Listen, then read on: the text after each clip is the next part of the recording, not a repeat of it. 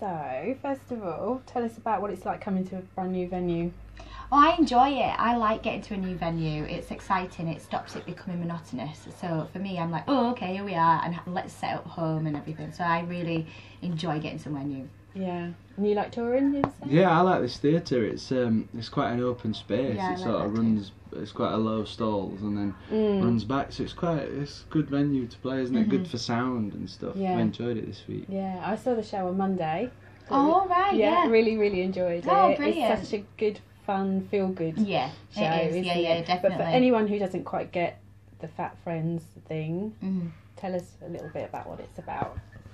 Well, basically, it centres around Kelly, who she's the daughter of Betty and Ferguson. They own the fish and chip shop, and she's completely madly in love with her fiance Kevin, and they love each other so much.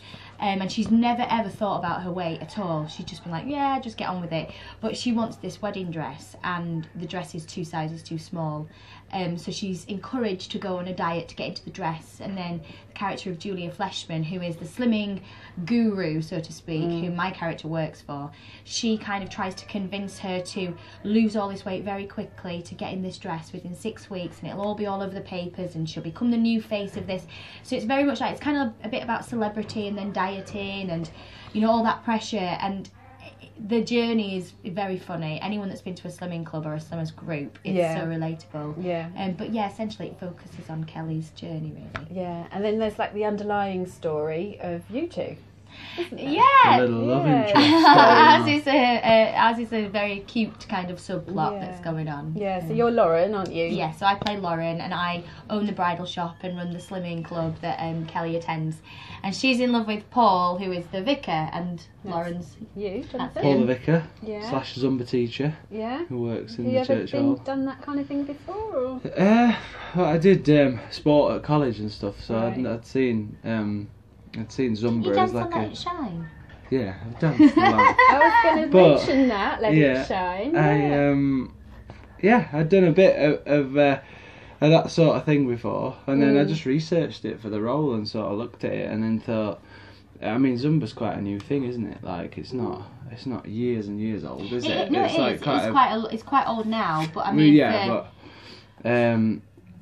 just boys, looked I was at it and thinking thought for it's quite a boys. new sort of take on fitness, and especially like a sort of slimmers group or whatever, incorporating that in. Yeah. So I sort of looked at it a lot, and I wonder how many vicars actually do. I don't know, it'd be Zumba. interesting, right? I know a lot of vicars that work in like church halls next door and do sort of extra curricular, but I don't know if it's Zumba. Maybe I'm bringing it. I'm starting a new trend. He There you could. go. He could start his own classes. Yeah. Yeah. So what was it like working with Kay Mellor, who obviously wrote Fat Friends, the TV series? And Oh, it's now been has written brilliant. this? I mean, I've been a massive fan of Kay since I was about 15. Like, I loved Band of Gold. It was one of the first things that I really saw and wanted to be in television for. And I've told her this many times. It's been brilliant to work with her. And for me personally, I'm a Leeds girl, so we connect on that level, and things that she says, I really get it, and I really got this story, and I got the people that she was talking about, because... Fat Friends Company, this is your call, please, to the stage for warm-up. Your call, please, to the stage for warm-up. Thank you. Oh. Not for us. Not for us, we're allowed out. But yeah, Kate, it's- sorry, You go. Kate is. It's quite a rare thing actually to work on a new show and work with the writer as director, Yeah. and she's sort of really collaborative. So she'd sort of come into rehearsals and say, look, if you've got ideas or if you've got things that you think, let's try them. Like, she'll tell you if it's no. Like, she'll encourage you to do stuff. I mean, like, I stuck a moonwalk into the show, but that happened in rehearsals just by me sort of messing around. I just said, you know what, I need to get from there to there. I'm going to try this. And then Kay was like, it's brilliant. Keep it in. Yeah, And to work with someone Lauren like that. on paper was quite different, really. Like, for what we've brought together as a couple, as like two people together, they're quite daft and they're quite ditzy together.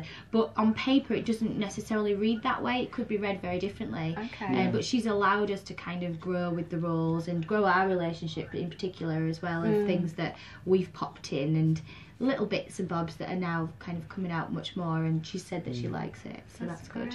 So did you have to audition for the parts, or did Kay come to you? Because you've worked with her before, haven't you? Yeah, mine came in a bit of a sort of audition / working with her before. Yeah. I was doing Love Lies and Records with her on BBC One, and then I sang at a sort of concert thing, and Simon Lee, the arranger, and Nick Lloyd Webber and stuff saw me in that. So like I didn't particularly go in and do a set audition. It just happened over time. But they're like the best ways, really. Yeah. Like that's the best way, rather than sort of going and standing in front of a panel. when it you sort know of people, organically happened in that way. But I read it. They sent me the script and said read it, and tell me what it like. Just read it and see. And I read it, and I didn't even need to read it. I knew straight away. I was like, oh, this is an amazing opportunity, and it'll be a great. So I read it and then heard nothing for a few weeks, and then they just came back to me and said it's an offer. And I was like, absolutely, like no bones about it. Yeah. So well, they're all warming up. So I saw on Twitter that Natasha had you all doing an tonic. Oh my god, it was brilliant that day. It kitten was so routine. good that day. Because every week our dance captain Ryan, like if you sung or anything, and so many of us have had like albums and stuff like that, so every week he's kind of dedicated a week to somebody. So that particular week was Natasha's week, and it was brilliant. She was just like doing the full routine, and she was like, come on, this is how you do it, and we just all got involved. It was really brilliant. Good. Yeah. It was so And if you much watch fun. it back secretly, so many people know that routine. so many we're all people fans, know it. really. We're all fans of that era. It was, all that it's 90s brilliant. music. Everybody, so you can look at everyone and they're all like doing it living the right. dream. They're not even learning it, they're just doing it right. That's great. Um, It's funny, it's like I didn't realise, because when I heard you singing on Monday night, I was like, wow, she's got such an amazing voice. Thank you. But people that have only probably seen you in Emmerdale or The Royal don't realise perhaps that you've done Wicked. Yeah. I mean, I trained in musical theatre originally. That's kind of what my background was. And then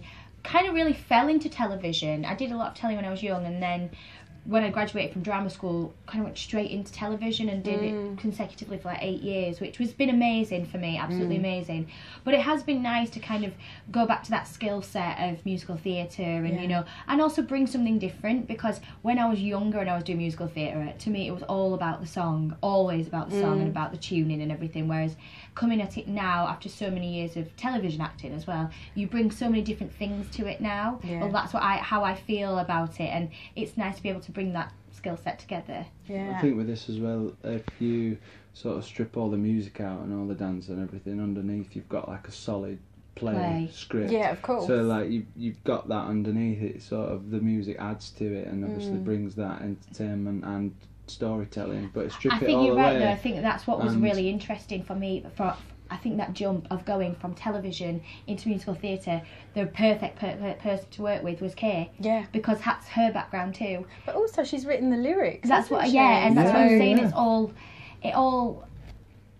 For me, being able to work with her on this particular project, it's bringing the two things together. Like there's so much of it that's quite televisual in the script, and I've loved that. I've really loved it, and being able to. It's a gift from an acting point of view as well, to get so much material, so much information, because I think a lot of sort of I don't want to pick anything in particular, but a lot of pop stuff or things like that, you don't get as much scope or as much information within a song or within a scene to then There's go, so much this is what it storytelling is, in the songs. this is what it is, this is what I need to get across, and so like it's sort of a gift really to get that information and go, it's all here. I just have to now. Hard for Bring it to Jodie life. though, because Jodie has so much storytelling in her songs. Yeah. She's got so many wordy songs, Yeah. but she's amazing. And at she's it. funny and it's emotional as well, she's isn't brilliant. it? She's so brilliant. Yeah. They're just accessible characters. We all know people like an Alan or a Kelly or whatever, and you see them in day-to-day life that it doesn't matter where you're from, whatever house we're playing all around the country or whatever, everyone comes along and goes, God, I know someone just like that, or I've been to a slimming group and they say you need to lose £2, so then the whole focus of your week becomes losing those £2 because you want to impress other people. You want to. It's like it's an interesting sort of psychological thing as human beings about weight, especially now, like things like Instagram and things like that are just putting it everywhere. Diet and exercise and fitness and all this. It can be a pressure for people, especially if your job doesn't allow you to And I just love that the fact that this show just basically the message is embrace who you are. Love who you are, absolutely, yeah. definitely. I think that's what's refreshing about it, in the sense that, like Jonathan's saying, you know, you've got such a fit with the whole world seems to have a fixation with diet and image and all these huge Instagram stars that have come along from, you know, that have got millions and millions of followers, and Joe Wicks and people like that that have come all the way through Instagram and YouTube. And we are becoming very obsessive about it, very obsessive, more so than we probably were when Fat Friends was actually first written. Yeah. It's probably more relatable now. Because Twitter and Facebook wasn't around then, so it's a great message to say, you know what, it doesn't matter. And that's the whole point of Kelly. Kelly didn't think about that thing in the first place. No. She was really happy with herself. And Kevin, who played by Freddie Flintoff and Joel Montague, they sort of share that role. He gets sort of that character sort of gets overlooked as such when we're talking about, you know, these characters, but his simplicity and his love for Kelly and his sort of like, it doesn't matter what's going on. That is an underlying grounding point of the show. So like when, you know, Kelly's going through this psychological slimming tablets and trying everything, and she's such a big character, and you see, you know, she's a young woman, and you see all those pressures, but underneath you've just got Kevin that's just saying it's fine, you don't need this, you don't need this, you don't need to look a certain way, because I love you for who you are, all the way through. But it takes the whole journey to then get back to that and go, why did I not just see that in the first place? But that's what happens in life, isn't it? You have so many partners and people that just say, it doesn't matter, I don't care. True. If you, do you know what I mean, big or small, whatever. Definitely. Just got to quickly touch on the fact that Freddie Flintoff isn't coming to Southend. But what's it like been working with him? Because he can be a bit of a practical joker, can't he? From what I see. He is, but it's good to have around. He is a practical joker, but he's brilliant to have about. Yeah, he's good fun. He's always on the wind up. Yeah, he's always looking for a joke. But always, it's good to be around. And also, like, I think what probably a lot of people don't see is that he is competitive within himself and everything. So like he jokes around, but he's deadly seriously about this show. It's a challenge, it's a challenge, and he wants to be the best that he can possibly be, and that's nice for us. Like, that's because, you know, obviously when you put somebody in and people's going, well, he's a cricketer, you know, and they kind of overlook the fact that he does so much broadcasting now. But even for us, it's kind of like, oh, how's that going to work then? But then you see how much he really, really wants to learn, and how much he's so dedicated to it, and really, you know, even in warm-up, he's full on with the warm-ups, and I'm like, oh, look at you. But he's really committed to it, which is good for all of us, because it means we're all in it together, really, and everyone's very supportive of him. He had a break, didn't he? Like, he had a break where he did Leeds, and then he sort of missed 3 or 4 weeks just how it's set out. Because of work as well. Yeah, and he came back and he didn't drop a line. He was on it straight away, and so we looked and kind of went.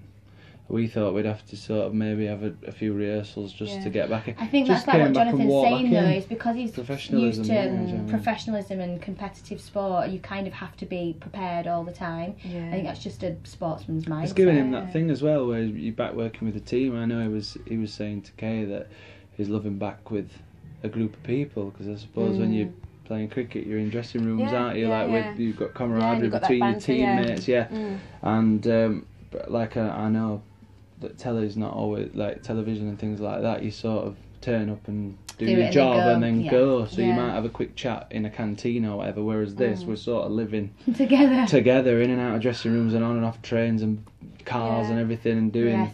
So it's giving him that. You look like you won't be sorry when it's. Oh no, I will. I'm just joking. It just drives me mad. Like brother and sister, it drives me insane. Well, I'm probably more like your mum, Johnny. Probably. Winding each other up and joking around. Yeah. Right. Well, on that note, I better let you get on with your. Well, you're not going to warm up today. You've been. Well, we'll have to do our vocal warm up, but we can do a jog around in between whilst we're getting ready. Okay. Well, thank you so much for talking. No, thank you today. It's been a real pleasure. I'm going to go and have a cup of coffee and a big donut now. Yes. Look in that corner. There's loads of biscuits in mine and Natasha's room. There's like loads of biscuits and mini eggs and everything. Shouldn't have told me that. I already knew that. You can have a cup of tea and a biscuit. Yes, please.